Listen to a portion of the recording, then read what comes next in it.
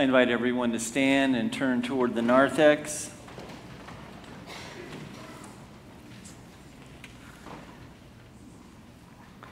Blessed is the King who comes in the name of the Lord. Let us pray.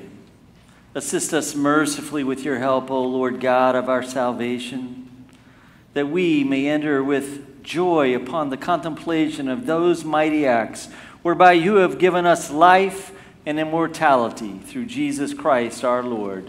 Amen. The Holy Gospel of our Lord Jesus Christ according to Mark. When they are approaching Jerusalem at Bethpage in Bethany, near the Mount of Olives, Jesus sent two of his disciples and said to them, "Go into the village ahead of you, and immediately as you enter it, you will find tied there a colt that has never been ridden. Untie it and bring it. If anyone says to you, 'Why are you doing this?' just say this, 'The Lord needs it,' and we'll send it back here immediately." They went away and found a colt tied near a door outside in the street. As they were untying it, some of the bystanders said to them, "What are you doing untying the colt?" They told them what Jesus had said, and they allowed them to take it. Then they brought the colt to Jesus and threw their cloaks on it, and he sat on it. And many people spread their cloaks on the road, and others spread leafy branches they had cut in the fields. Then those who went ahead and those who followed were shouting, "Hosanna! Blessed is the one who comes in the name of the Lord. Blessed is the coming kingdom of our ancestor David. Hosanna in the highest heaven." Then he entered Jerusalem and went into the temple. When he had looked around at everything, as it was already late, he went out to Bethany with the 12. The Lord be with you. And also with you. Let us give thanks to the Lord our God. It is right to praise you, Almighty God, for the acts of love by which you have redeemed us through your Son, Jesus Christ our Lord. On this day he entered the holy city of Jerusalem in triumph, and was proclaimed as King of Kings by those who spread their garments in branches of palm along his way. Let these branches be for us signs of his victory, and grant that we who bear them in his name may evermore hail him as our King and follow him in the way that leads to eternal life, who lives and reigns in glory with you in the Holy Spirit, now and forever. Amen. Blessed is he who comes in the name of the Lord. Let us go forth in peace. Almighty God, whose most dear Son went up not to joy, but first suffered pain and entered not into glory before he was crucified, mercifully grant that we, walking in the way of the cross, may find it none other than the way of life and peace. Through Jesus our Lord. Amen.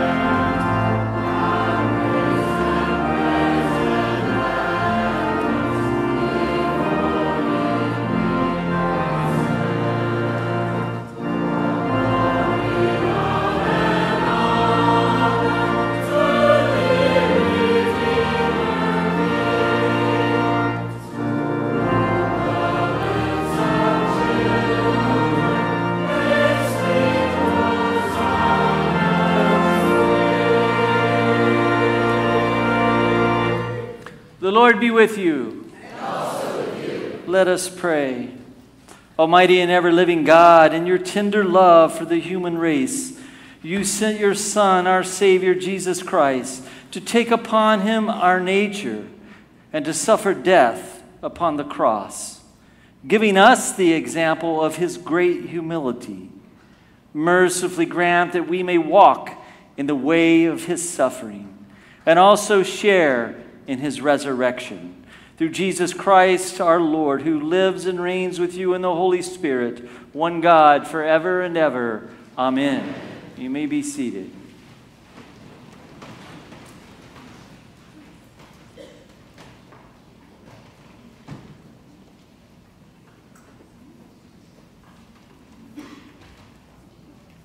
A reading from the book of Isaiah. The Lord God has given me the tongue of a teacher, that I may know how to sustain the weary with the word. Morning by morning he wakens my ear to listen to those who are taught. The Lord God has opened my ear, and I was not rebellious. I did not turn backward. I gave my back to those who struck me, and my cheeks to those who pulled out the beard. I did not hide my face from insult and spitting. The Lord God helps me. Therefore I have not been disgraced. Therefore I have set my face like flint, and I know that I shall not be put to shame. He who vindicates me is near. Who will contend with me? Let us stand together. Who are my adversaries? Let them confront me. It is the Lord God who helps me. Who will declare me guilty? The word of the Lord. Thanks be to God. Let us read responsively parts of Psalm 31 together. Have mercy on me, O Lord, for I am in trouble. My eyes consume with sorrow, and also my throat and my belly. For my life is wasted with grief, and my years with sighing. My strength fails me because of affliction, and my bones are consumed. I have become a reproach to all my enemies and even to my neighbors, a dismay to those of my acquaintance. I am forgotten like a dead man, out of mind. For I have heard the whispering of the crowd. Fear is all around.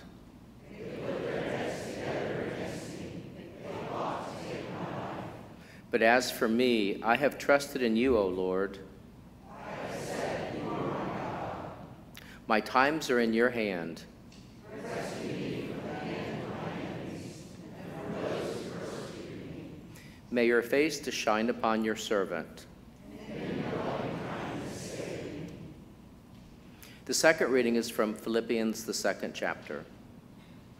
Let the same mind be in you that was in Christ Jesus, who, though he was in the form of God, did not regard equality with God as something to be exploited, but emptied himself, taking the form of a slave, being born in human likeness.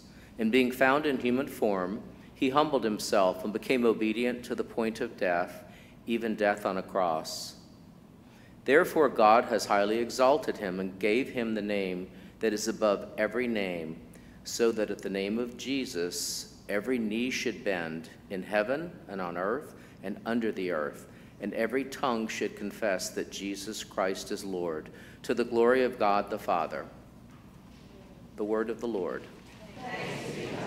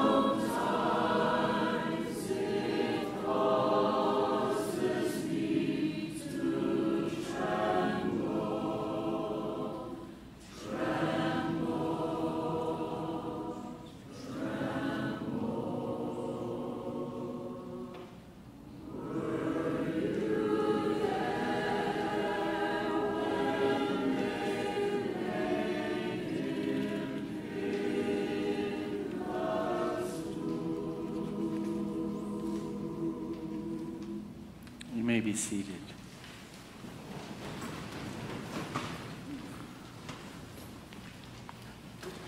This is the Passion of our Lord Jesus Christ according to Mark. As soon as it was morning, the chief priests held a consultation with the elders and scribes and the whole council. They bound Jesus, led him away, and handed him over to Pilate.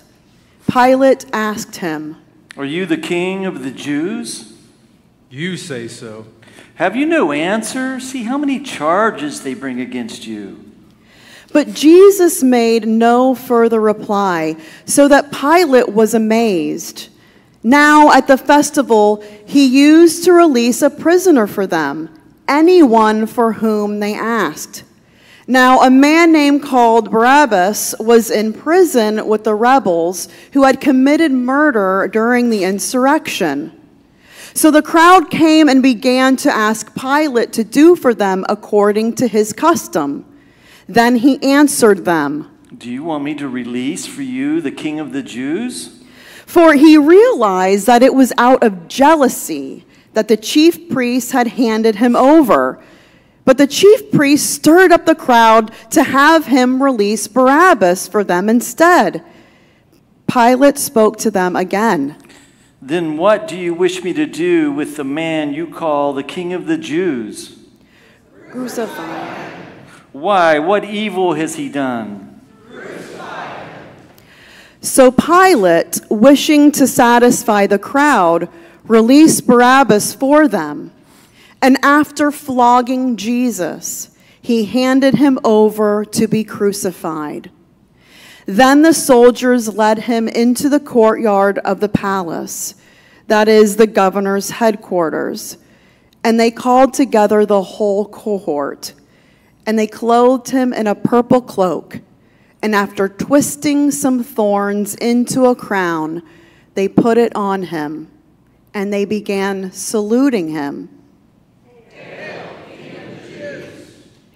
They struck his head with a reed, spat upon him, and knelt down in homage to him. After mocking him, they stripped him of the purple cloak and put his own clothes on him. Then they led him out to crucify him. They compelled a passerby who was coming in from the country to carry his cross. It was Simon of Cyrene, the father of Alexander and Rufus. Then they brought Jesus to the place called Golgotha, which means the place of a skull.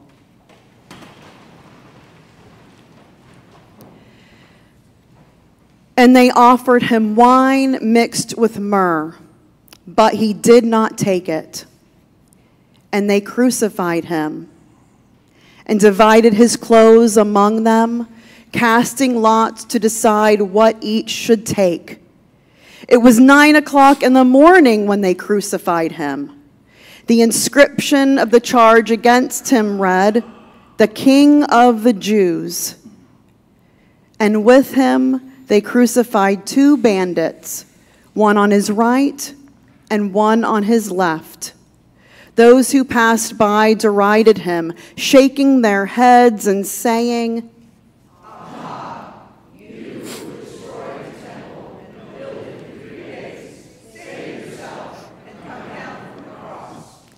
in the same way, the chief priests, along with the scribes, were also mocking him among themselves and saying, He saved others, he cannot save himself.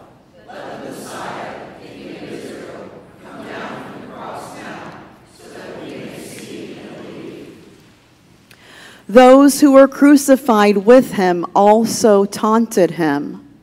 When it was noon, darkness came over the whole land until 3 in the afternoon.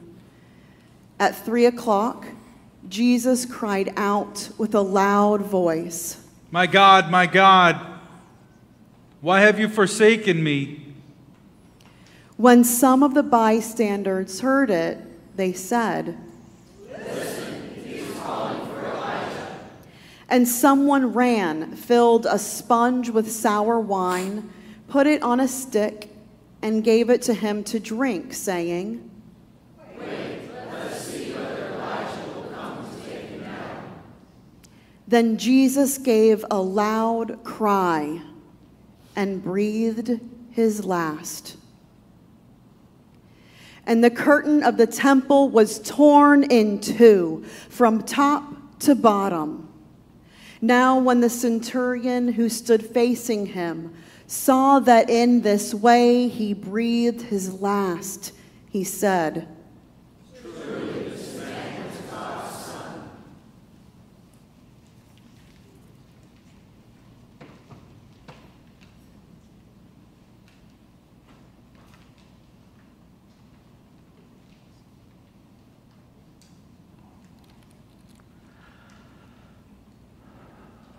Oh Lord, you're here, and we are here. May we be here together, and may the words of my mouth and the meditation of our hearts be acceptable in your sight, O God, our strength and our Redeemer. Amen. You may be seated. So I was reading an article recently, and I was really struck by this gentleman. He's a Franciscan, and his name is Richard Rohr. He runs the Center of Action and Contemplation in Albuquerque, New Mexico. And he has an interesting thing to say about our image of God. What is your image of God? What is God like for you? He says your image of God creates you, or your image of God defeats you. There's an absolute connection between how you see God and how you see yourself and the whole universe. He said it's not a belief in God that sets us apart. It's the image of God in which we choose to believe that ultimately makes all the difference. For example, perhaps you have noticed that, have you ever noticed that those who believe in a God of wrath, let's say, are often some of the most angriest and wrathful people? Have you ever noticed that? Or those who believe in a God who is detached and indifferent are often some of the people that are almost so much indifferent and detached from the world around them. Or those who believe in a punitive, judgmental God, the God is going to get them, right? Are often the most punitive and judgmental people. Or those who believe in a God of laws, right, often crumble in shame when they break one of those laws. Or, and most often, the most unbending and stern people, imposing standards on others that they don't even keep for themselves. Roman Catholic nun Joan Chittister says, "I've known all those gods in my own life, and they have all failed me. It is the God in whom we choose to believe that determines the rest of our life, for we become like the God we worship." So what is your image of God? Today is the doorway into Holy Week, the last few days of Jesus' earthly life. We call it Palm Sunday, Sunday of the Passion. And it's a week unlike any other week, right? It's a week that's filled with confusion and tension. We start with celebration. There's contradictions of both ecstasy and agony. It's a week that challenges, I think, if we allow it to, our perceptions of God. A week that makes us question, is this really God? Is this what God is like?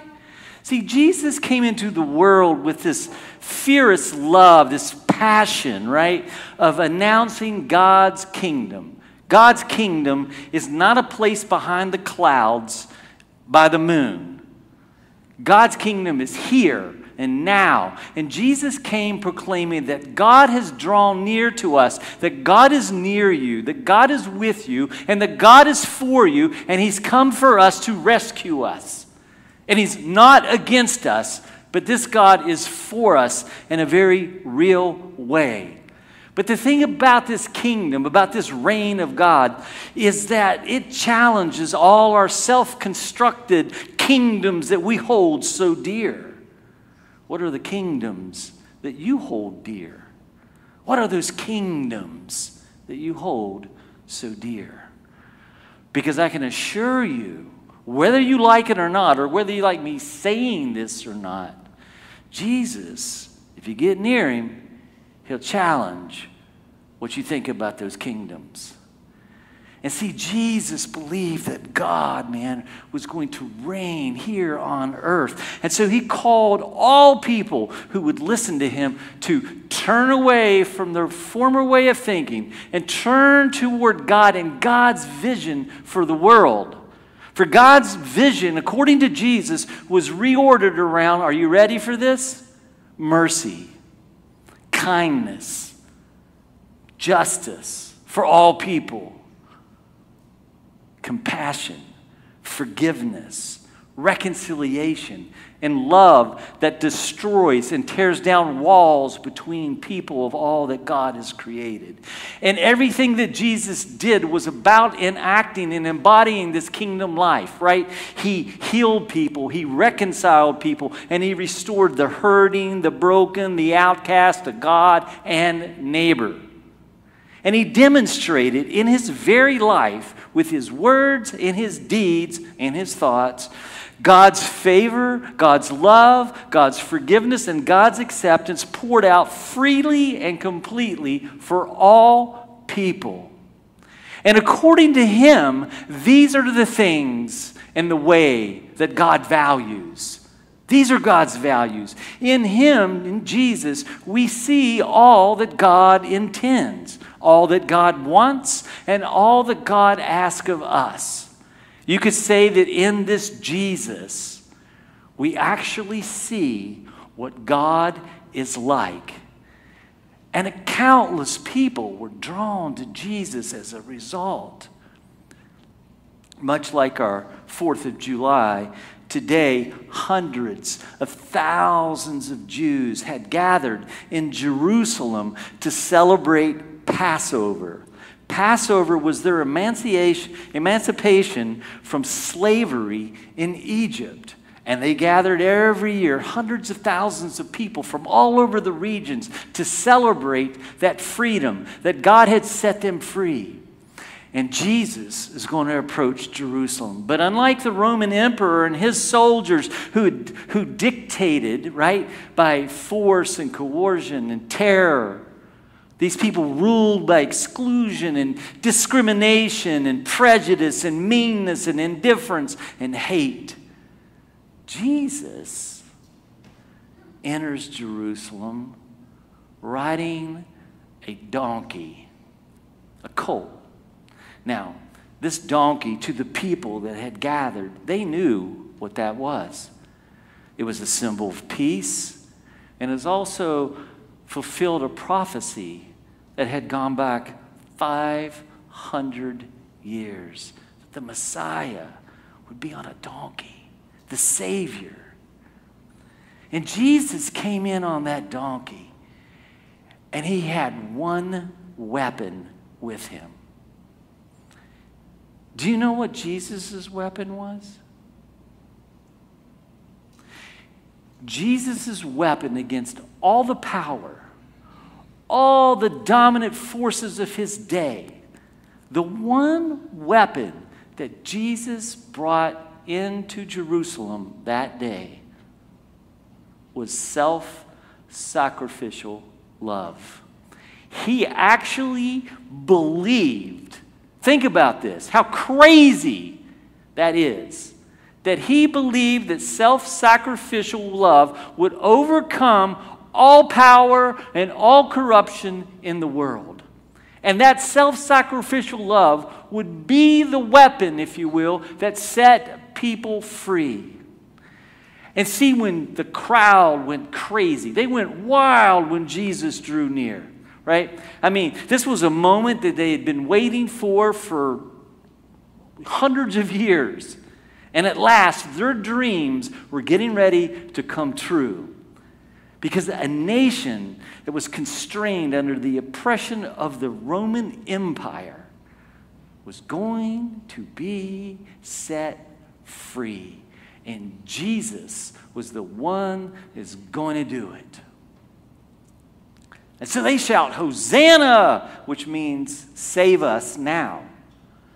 They praise God for all the powerful deeds they had seen in Jesus, and they proclaimed that He is the one, He's the Messianic King, the one who would lead a war of freedom against the Roman Empire. They were excited. But here's the crazy thing. Just in about a week's time, week's end, things go horribly wrong. And it seems to be because Jesus doesn't give them what they want. Jesus doesn't give them what they expect. And Jesus challenges their very perceptions of the meaning of life, their values, their ideas of power, their ideas of winning, their ideas of comfort, their ideas of stability. See, these people wanted Jesus. Oh, I want me some Jesus, right? I want me some Jesus. They wanted salvation. That is, they wanted to be set free. But here's the thing. They wanted it on their terms. They wanted it the way that they think it should be done. They don't want a God. They don't want a Messiah. They don't want a Savior who changes them by challenging them and their views of themselves, challenging them about their views of their neighbors or even their own values. They want a Savior who's going to reinforce what they think, a Savior that will validate their beliefs and their values. In other words, Jesus, save us. Woohoo! Save me, Jesus. But whatever you do, don't change me. And here's the truth. People still want that same Jesus today. And 2,000 years later, people still miss Jesus for the very same reason those people did 2,000 years ago. And guess what they do? When Jesus fails to live up to my expectations, and Jesus is not doing things the way I think Jesus needs to be doing them, right? And Jesus, right, we turned against him, right? And so that's what they did. They turned against him. He's handed over to his enemies. He's handed over. And so they betray him, right? They arrest him. Y'all ever heard this story before? And they cry for his execution. They beat him like a dog. They crown him with thorns. They mock him. They spit on him. They beat him. They laugh at him. They strip him. And then they nail him naked to a cross where he dies.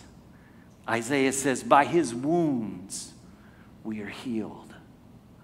And see, this week proclaims that in Jesus Christ, God offers absolutely everything that God is. His heart, his soul, his being, his body, his life, to make a complete and supreme sacrifice.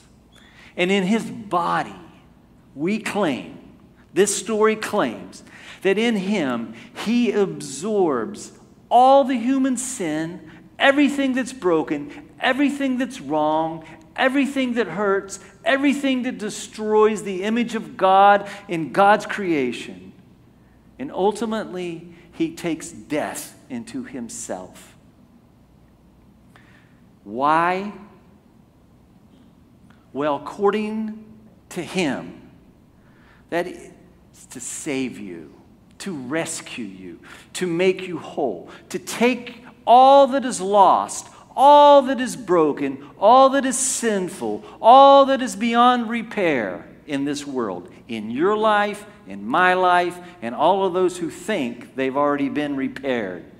and to reconcile us, restore us, heal us, and bring us back to God. Jesus, believe it or not, demonstrated that we are worth living for. He believed that we were worth living for, that God so loves you with all that God is, that everything in God's being loves you. He thinks you're worth it. But here's the crazy thing about this God. He also loves you so much that he thinks you're willing, that you're worthy of dying for. What kind of God is that? And in his act of vulnerability, in his power to love, he ultimately restores and reconciles the world to God. What is your image of God? What kind of Savior are you looking for? This story this week claims that the one on the cross is God. Broken, beaten, suffering, the one who enters fully and offers everything of himself as a sacrifice so that he can be with us and for us. What kind of God do you believe in? What's your image of God? Is he the one who offers you everything you want instead of what you need? Because this God that hangs on a cross is the one who offers you everything you need instead of everything you want. For the past several weeks, we've explored this Lenten series called The Way of Love. We've looked at a set of practices, a structure, right, that'll lead us into a deeper, richer, more meaningful life experience with Jesus. And we've looked each week of a certain set of practices. First week was turn, right? Turn toward God. That was Jesus' first thing that he ever said, was turn. Hey, the kingdom of God is here and now. It's coming. It's near you. It's among you. It's with you. It's in you. Turn. And so we talk about turn, learn, right? Learn about this God. Pray, worship, bless. That's pretty amazing. You know, I've done all those things in my life, you know. I can turn toward God. I can turn toward Jesus. I can learn about Jesus and God. I can pray. I can worship. I can even go out and bless people. But this week is different. This week, we are actually challenged to go with Jesus, to find ourselves in the story between the palm branches and the cross. For this is not a story that we're here to explain so that we can understand it better. The story of this God, the one who comes for us, who enters our world, the one who enters into our suffering, our sin, our death, the brokenness, the darkness, the ugliness of everything that is a story to be embodied and a story to be lived. And so in his passion, Jesus waits for our response. What kind of God do you believe in? And he asks us, will you follow me or will you deny me? Will you trust me or will you betray me?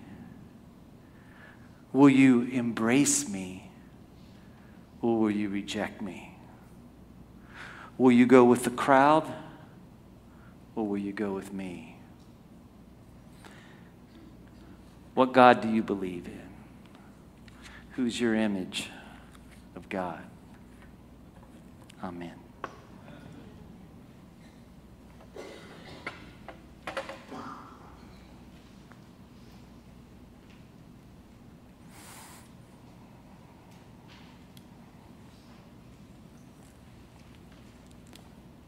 I invite you into a moment of silence.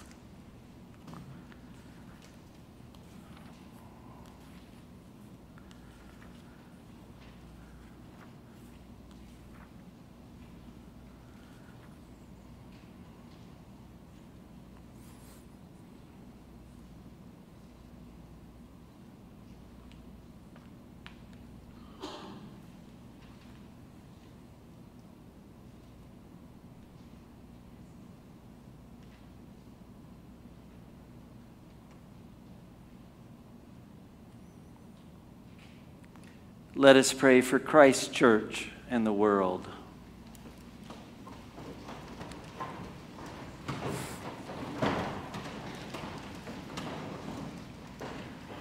Creator God, by the mercies of your Son, our Lord Jesus, compel us to turn our hearts to his way of love, that we might follow Jesus together as your faithful people.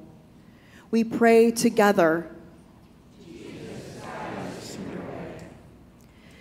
Jesus, your life, death, resurrection, and ascension inspire the church to continue in the apostles' teaching and fellowship. Guide your people to learn your word, that we might see God's story unfolding in our midst. We pray together. Son of God, you responded to your Father in prayer and pleaded that we might all be one. Guide the leaders and faithful citizens of this nation to respond to God and to one another in compassion, in thought and deed, with or without words, that the people of your world might live in unity and peace. We pray together. Jesus, guide us in your way. Light of the world, you taught us to worship in spirit and in truth. Lead us to join with others to acknowledge the holiness of God, that the whole world might be united in the truth of your love. We pray together. Jesus, guide us in your way. Lord, you came not to be served, but to serve. Empower us to bless one another and our neighbors, that your spirit of generosity, compassion, and selfless action transform us and the people in our midst. We pray together. Jesus, guide us in your way. Savior, you came into our midst that we might know life. Embolden us to go among those who are weary, burdened, sick, or imprisoned. We especially pray for Bob, Bruce, Cynthia, Emily, Esmeralda, Esther, George, Grayson, Julian, Margarita, Mary T., Michael, Naomi, Noel, Sean, Susie, Tancia, that we Tramel, Warren, Whitney, and the Morales family. That we might live like you, crossing the boundaries that divide rich from poor, sick from well, and sinner from saint. We pray together.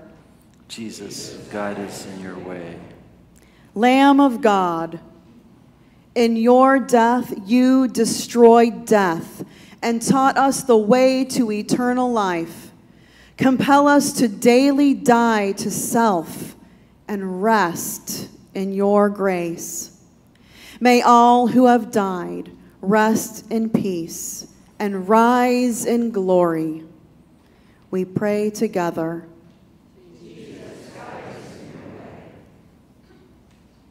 Lord Jesus Christ, who gave your life for the life of all, we commit our lives to following you. Continually guide us in your way and draw us into life as your beloved community in this age and in the age to come. For you live and reign with the Father and the Holy Spirit, one God, now and forever. The peace of the Lord be always with you.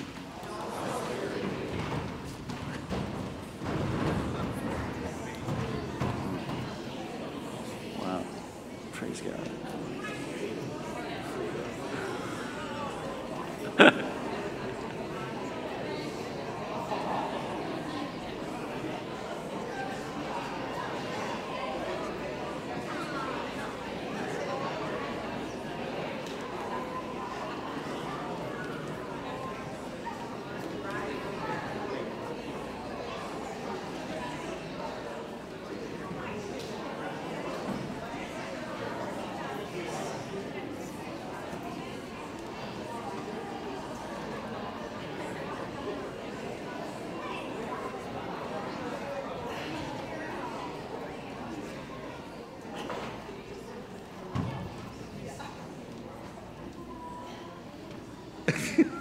Good morning, everyone. You perfect. So I have a question for you before we start waving these around. Who's ever been to a parade before? Has everybody been to? You've been to a parade? Parade? What kind of parades have you been to? Disney. A parade in Disney. Oh yeah, Disney has a parade all the time, like every night. Wait, You look thrilled about the parade you went to. I went to a Disney parade. You forget, so it wasn't that much of an impact. Didn't have much of an impact. A lot of parades. What parade you go to, Phoebes? The Disney parade. So what do we do at parades? What happens at parades? Party. Say that again? Celebrate, party. You said we're going to say something, but now I'm looking at you, so you're probably not going to say it. We'll come back to you. What do we do at parades? We party, we celebrate. And we have fun. We have fun. This is great. I like parades. We give out treats. You Parading. Okay, there's movement. We're going somewhere, right? The party is on the move. What parade do we celebrate today? Does anybody know? Palm Sunday. That was a parade. Ever seen a parade where there's floats? Well, Palm Sunday was a very, very important parade that we reenact and we re-parade today. It's a parade that, yes, it was the first century version of a float. Jesus was riding a donkey, and he was throwing candy out everywhere, passing out treats. And all the people were on the aisles of the street, and they were waving their palm branches and throwing them down and taking their jackets off and throwing it on the floor. I don't know why. And so the donkey's feet wouldn't get dirty, right? Hurt. And what were they saying to Jesus as Jesus was coming down? I don't know. Thank you for the candy is what they were saying. No, they were saying, Hosanna in the highest. Blessed is the King who comes in the name of the Lord. So you know what they believed? That Jesus was parading into the city of Jerusalem to beat up the bad guys, the Roman Empire that stole the Jewish people's land. They thought Jesus was going to go in and become king and beat everybody up. But is that what he did? He should have done that. He had every right to do that. But how did Jesus save them? How did Jesus save the day? What did he do that was different? He came and died for us so that we can be with him forever. So Jesus went into the city of Jerusalem not to beat up the bad guys, because he actually loved the bad guys. And he didn't save people. You believe that or not? It's crazy. This Jesus guy, he was an interesting guy. He didn't save people by hurting them or by hating them or using force, but he saved people by loving us. That's what Jesus did on this day that we celebrate. Amen? Wiggle fingers. Thank you, Jesus, for riding your float and passing out candy on the way to Jerusalem and dying for us. in love for us so that we can be with you now and forever. In Jesus' name we pray. Amen. Thank you, everybody. Good job. Yay.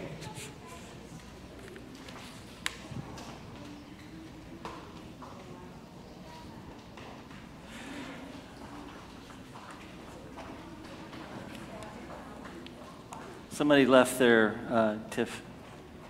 Thank you. So, any birthdays or anniversaries being celebrated this week? If so, birthday. All right, we got 1, 2. All right, let's pray. Well, God, our time's in your hand. Look with favor, we pray, on your servants as they begin another year. Grant that they may grow in wisdom and grace and strengthen their trust in your goodness all the days of their lives. Through Jesus Christ our Lord. Amen. Happy birthday. Blessings. Okay, just wanted to remind you there are numerous announcements in this bulletin. I'm going to ask you to please read those. Also, as we enter into Holy Week this week, did I tell you all it's Holy Week this week? All right, good. So just remember that we have a Maundy Thursday service at 6:30 on Thursday evening. We have a Good Friday service at noon on Friday. And then we have on Sunday, which is Resurrection Easter Sunday, we have 2 services at 7:45 and at 10:15.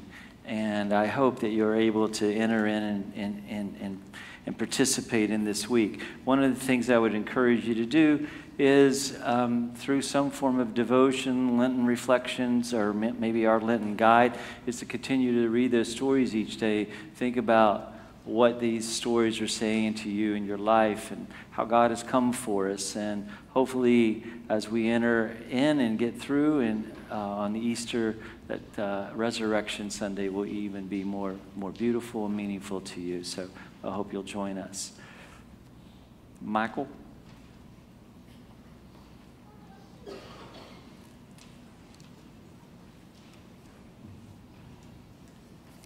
Good morning. So as I was walking in this morning, I got a couple different reactions. One was, I love your t-shirt, and the other one was, shock that I would wear a t-shirt to church. I did it for 2 very important reasons. One was so that Father Rick would see me standing over there and remember to invite me up. And 2 was because it is from an event that is very important to me. This year is the 6th year that St. Michael's will be participating in Pause for Peace, which is an event that is to benefit the kennel at Harbor House. Harbor House is one of the only domestic violence shelters in the Southeast that has a kennel. And there's 2 important reasons for that. One is that 60% of domestic abuse survivors will delay leaving their situation if they believe their pet will be harmed. And that is not an unfounded fear, because 88% of pets that are left in a situation like that are injured or killed by the abuser. This provides people and their pets a safe place to go. And this will be the 6th year that St. Michael's is participating in this event. It is a great example of St. Michael's getting outside the 4 walls of this church and being a force for good in the community. So I would encourage you. I'll have a table back by the coffee hour. Come and get some coffee, a donut, talk to me about it. It's going to happen on April 27th. There's information in your bulletin, and I hope that we'll see you there. Thank you, Mike. I just wanted to remind you that after our Maundy Thursday service, around 8 o'clock, we'll begin our vigil, the watch, that will be in our chapel. There's a sign-up sheet out in the narthex, and that's an invitation to anyone throughout the entire night from 8 a.m. till early morning. You can sign up for an hour or whatever you want and come and pray and watch. And so we invite you to do that. Just wanted to remind those who are just visiting that you're welcome here. We're so grateful that you're here. One of our core philosophies is that we accept you wherever you are on your journey. And we trust that God will take you where God wants you in God's timing. Just want to be a place, hopefully, that welcomes you and you can experience the love of God. Anything that I'm forgetting? It seems like there's something I'm forgetting. I did that already. Where were you? You were thinking about your sermon for the kids. That's what it was. All right. Well, as I said, every week, but we see it this week especially. And that is this love, right? That we are indeed loved with a love we didn't earn. And it's a love we can never lose. And that's the love of God for us in Jesus Christ. It's all given. It's all gift. Our only response is to open our hearts to that love and say yes to that love.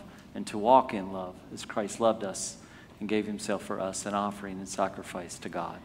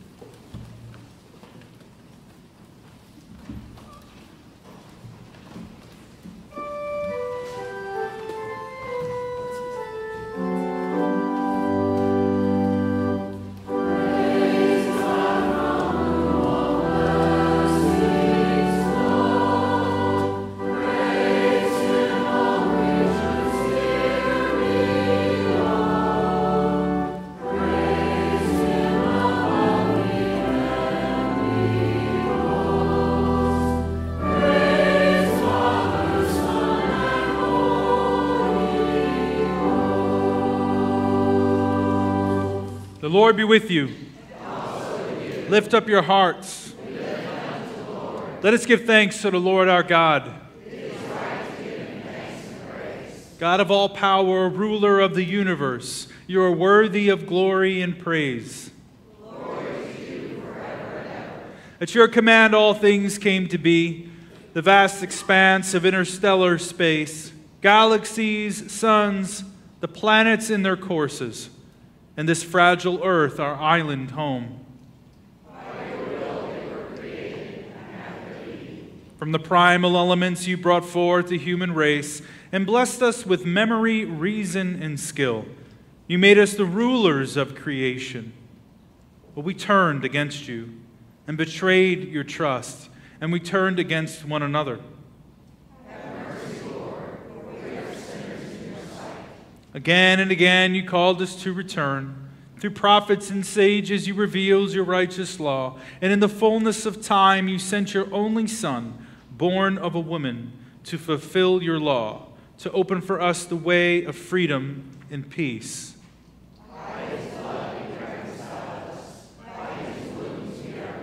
And therefore we praise you, joining with the heavenly chorus, with prophets, apostles, and martyrs, and with all those in every generation who have looked to you in hope, to proclaim with them your glory in their unending hymn.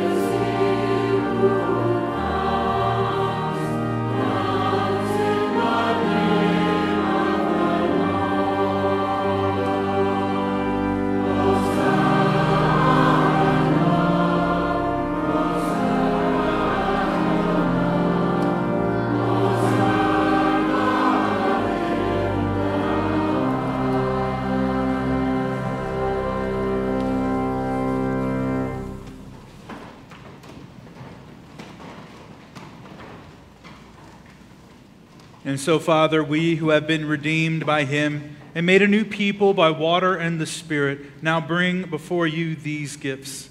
Sanctify them by your Holy Spirit to be the body and blood of Jesus Christ, our Lord.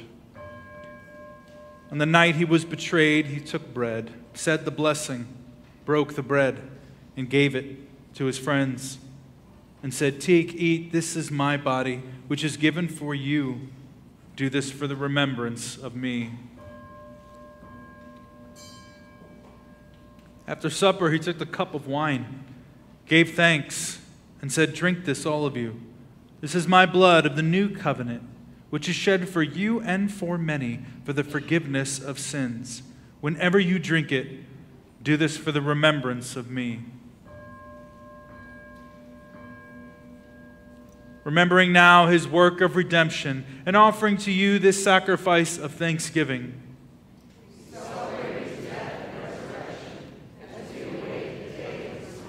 Lord God of our fathers, God of Abraham, Isaac, and Jacob, God and Father of our Lord Jesus Christ, open our eyes to see your hand at work in the world about us.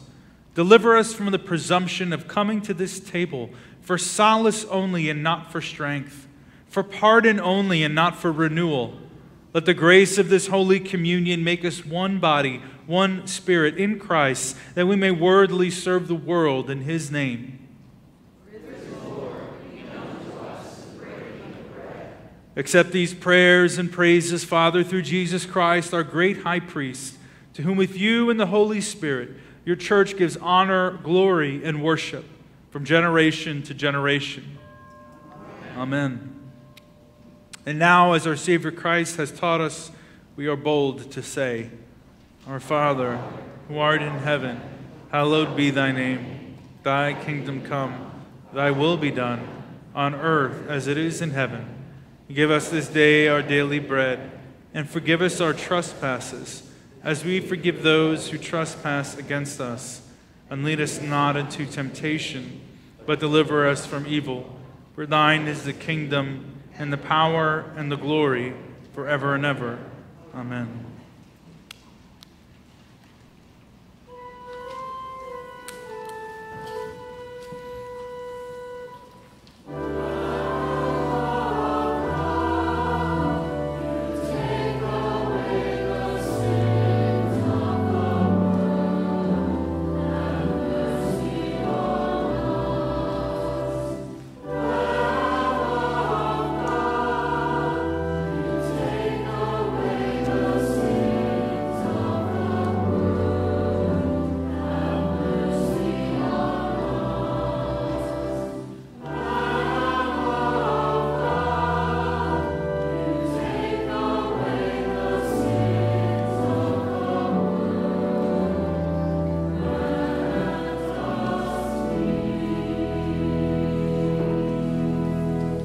The gifts of God for the people of God. Take them in remembrance that Christ died for you, and feed on him in your hearts by faith with thanksgiving.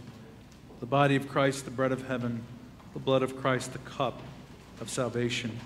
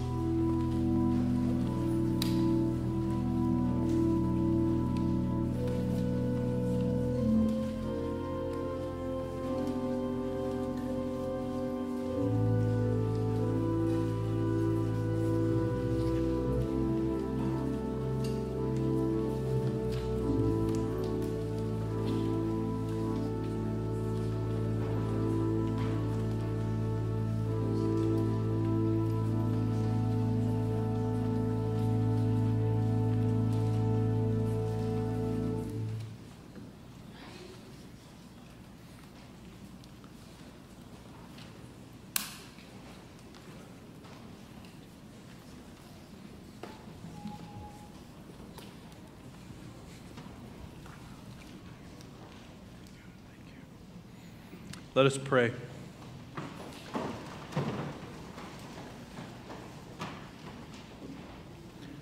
Eternal God, Heavenly Father, you have graciously accepted us as living members of your Son, our Savior, Jesus Christ, and you have fed us with spiritual food in the sacrament of his body and blood. Send us now into the world in peace, and grant us strength and courage to love and serve you with gladness and singleness of heart, through Christ our Lord. Amen. May God bless you with discomfort at easy answers, half-truths, and superficial relationships, so that you may live deep within your heart. May God bless you with anger at injustice, oppression, and the exploitation of people, so that you may work for justice, freedom, and peace. May God bless you with tears to shed for those who suffer pain, rejection, hunger, and war, so that you may reach out your hand to comfort them and to turn their pain to joy.